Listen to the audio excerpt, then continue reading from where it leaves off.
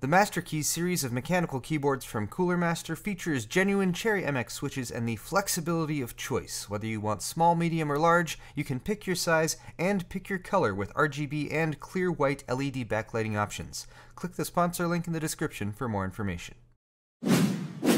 Excellent! So there are two steps to choosing a GPU. You gotta choose the GPU, and then you gotta choose the GPU. What I mean to say is first you must choose which GPU you want, like the actual graphics processing unit, like an RX 580 from Radeon, or the NVIDIA GTX 1080 Ti, like what I'm using in the cards I have here today. And then you must choose which actual graphics card based on that GPU you want to get, since there are usually quite a few versions from add-in card manufacturers like ASUS or Gigabyte, among others. Today's video is going to be about that second choice, how to choose a specific graphics card based on the GPU that you've already selected, since I'm actually asked that question quite a bit. Today my matchup is between two GTX 1080 Ti based cards, the ASUS Strix 1080 Ti and the Gigabyte AORUS 1080 Ti, and I'll be pitting these two cards against each other while also pointing out the areas of distinction that you can use when choosing any graphics card.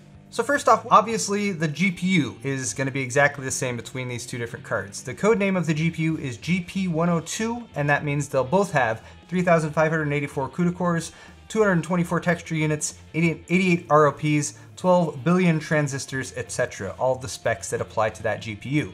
Now that means that the performance of these cards, when it comes to straight pixel pushing in a 3D rendered application, should also be the same, although this would depend on the GPU's clock speed. Now the ASUS Strix actually runs at the exact same speed as the AORUS when it comes to base and boost clocks, although under load, the Strix was running a little bit faster at 1911 MHz on average thanks to GPU boost, versus the AORUS, which was only hitting 1847. I think this was actually due to the Strix running at a bit higher voltage, 1.049 volts, versus the AORUS, which was at 0.962, a bit more conservative. These are those little details that can change from card to card based on the BIOS that's loaded, but the main point though is that how much you can overclock will be much more dependent on your specific GPU than the card and the cooler that's built around it. It is the silicon lottery, and some people just get lucky with getting a better overclocking GPU than others. Unless you're specifically buying a card that says the GPU is binned for performance, which EVGA and a few others have done in the past, but to my knowledge has not been done with the 1080 Ti in any versions, your overclocking performance will be somewhat random, and it won't really matter which graphics card you actually choose. One final mention before we get into what actually makes a difference between two cards like this is how much memory you get. Now the 1080 Ti's are all going to ship with 11 gigs of GDDR5X, but some cards have versions that might have more or less memory. The GTX 1060, for example, might have 3 gigs or 6 gigs depending on what version you get. If you're in this situation, I usually recommend opting for the version with more memory if you can afford it, as that will help you run games at higher resolutions. So I'm not focusing on benchmarking performance for this video, but here are some Firestrike Ultra results just to show how clock speed affects performance. Out of the box, the ASUS Strix pulls ahead just slightly due to that higher average sustained boost clock, but when I overclocked both cards manually, the AORUS 1080 Ti was actually stable with a plus 75 core clock, whereas the Strix had to be dialed back to about plus 50. This allowed the AORUS to leapfrog the Strix when I reran the tests and edge it out with a slightly higher sustained core clock. All this is to say though that raw performance is not the primary deciding factor that you should be looking at when it comes to choosing your graphics card if the GPU is a constant. What you should be focusing on is the card's build quality, aesthetics, noise levels, cooling, extras, which is a catch-all category, and pricing. So let's talk build quality, and this will overlap with cooling and noise levels just a little bit of course, but don't overlook details like how well the card is put together and what materials are used. Personally, I like that AORUS went with an all-metal shroud to protect the fin stacks and fans underneath, whereas the Strix shroud here is made of plastic.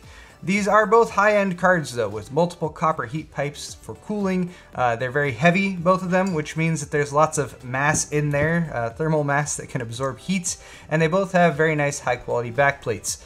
I would give AORUS a hard time for their copper GPU backplate panel that they put on there, which Gamers Nexus did a video on and has shown to be pretty much pointless when it comes to actual cooling, but they do have a massive GPU and memory cooling plate on this card on the front side of it where it matters a little bit more, so hopefully that makes up for it. Both cards, though, are very well built. I would give the edge to the AORUS, though, here for that all-metal shroud. Now, aesthetics might mean nothing to you if your case doesn't have a side panel window, and that's okay. You can just ignore this category. But for many PC builders out there, it does make a difference, especially if you want RGB LEDs. The design work we have is a bit subjective, of course. Some people might like one more than the other, but overall, I like the Strix card just a little bit better when it comes to looks. I've said for quite a while that when RGB LEDs exist on a card, as they do on both of these, there should be no other fixed colors. For some reason, Gigabyte keeps using orange accents, which makes everyone sad, except people who are building in a Be Quiet case, I guess. I also like that ASUS went with nickel plating on wherever they had potentially exposed copper, which I think also leads to a cleaner overall look.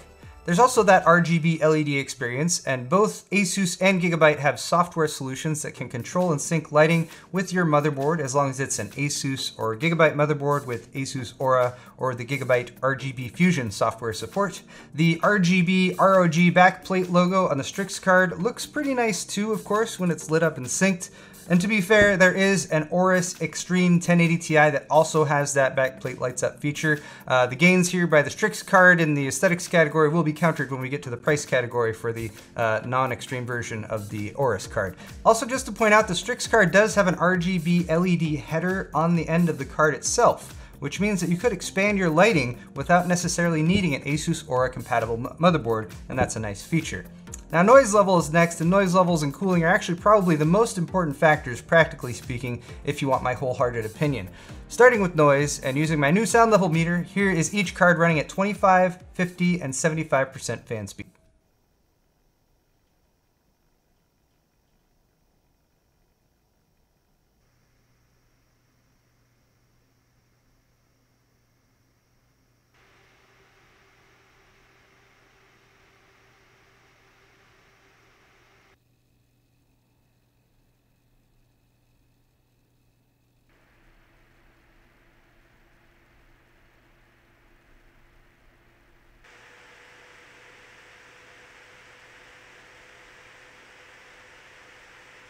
Now those tests might make it seem like the Strix is the louder card, but remember I'm using percentages of the maximum fan speed, and the Strix fans max at about 3,900 RPM, whereas the AORUS goes up to 2,900. So in that 75% test, the Strix was at 2,750 RPM, the AORUS was only at 2,175.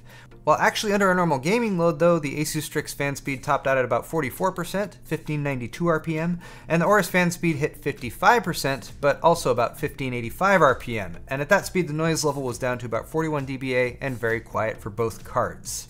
That takes us into our cooling comparison, which was again a bit of a wash, with both cards performing within about a degree of each other. Not bad, both are good coolers, but again, it makes that decision-making process just a bit tougher. Now when it comes to extras with graphics cards, that actually covers a lot of ground. So this is my catch-all category, whether it's accessories or bonus features. But honestly, accessories weren't much to speak of for either of these cards. They had some documentation and a non-sleeved PEG power splitter. That was pretty much all you got.